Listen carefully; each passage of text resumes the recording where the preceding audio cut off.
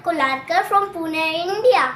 I am incredibly happy that I have been selected for the Global Child Prodigy Award 2020. The Global Child Prodigy Award is a wonderful platform for all the amazing kids to showcase their talent on a global level. This award is very special because it's happening for the first time in the whole world. I feel very happy that I am going to be a part of this exalted award. I am very thankful to the International Selection Committee for giving me this opportunity to receive the award in New Delhi on 3rd January 2020. I am so honored that I am among top 100 child prodigies across the world. I would like to congratulate all the amazing kids who will be receiving the award with me.